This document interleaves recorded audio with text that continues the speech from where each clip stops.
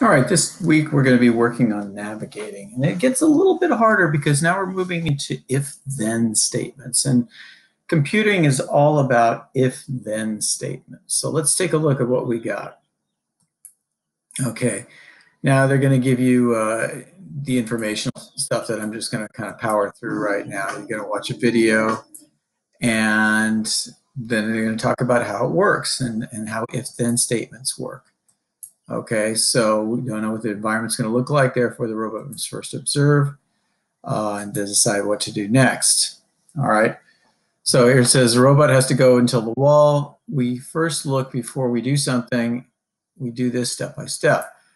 Okay, is the square in front of the robot? Yes. Move forward one step. Otherwise, else, end. Okay, so the answer is yes. And we're going to click on that. I guess they want us to. And so you can see it moves forward and it moves forward until something's in its way. So is there a wall? Is there a square in front of the robot? Yes. If there isn't, then it ends the program.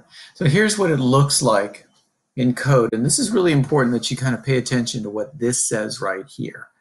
Okay, now it's using a repeat block because it's going to repeat this program over and over and over again. And some of you have not been using the repeat block, and I want you guys to sort of take some time and study this. The repeat block is actually very simple. This is where it says repeat and then how many times goes right here, and then you have this curly Q bracket here. This is right next to the P on your keyboard, and then the ending curly Q brackets here. Now here's some more curly Qs, but don't worry about that for right now. So what we have are if then or if else statements. Okay, so in this case the command is if, and then front is clear, which is a command, then it should go forward. Now, so that's what happens if the front is clear. Else or otherwise, the program should end.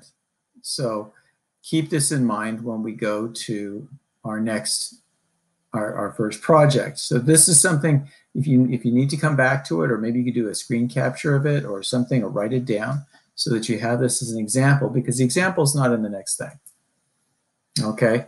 So here's what you're going to do. You're going to be finding safe spots and beacons. So let's just go, we're going to do the first one together. All right, so you can see right here it says repeat, and then repeats this right here.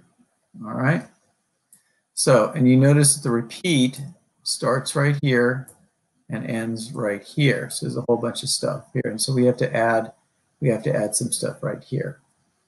Okay, so here it says repeat if left is white. Okay, so we're looking for this thing right here. Then turn left, go forward, and stop. Otherwise, else, go forward. So when we click start,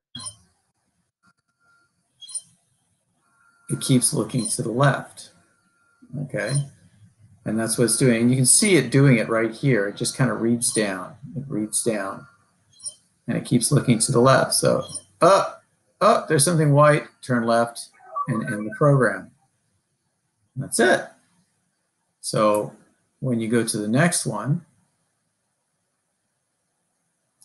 now, and by the way, don't forget, and this is super important, don't forget that your instructions are down here. So when you're looking at this and saying, I have no idea what I'm supposed to be doing, well, all you have to do is just scroll down right here, and it will tell you.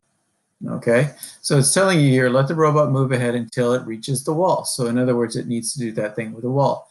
Then turn the robot right, let the robot move forward again until he can not go any further. Let the robot pick up the beacon. Again, one more time, you need to look at these instructions. Also below the instructions, there's more help if you need it. Okay, so notice that they give you the information right here. So what do we have? So, and read the descriptions up here. This is stuff to help you as well. Okay, so let the robot automatically find and pick up the beacon. Challenge, use repeat, if, and else. All right, so first step says number 1, go until the wall. Okay, so it's giving you part of it right here. And so let's just play it, and I'm going to move it up a notch here. Now let's see what it does. So,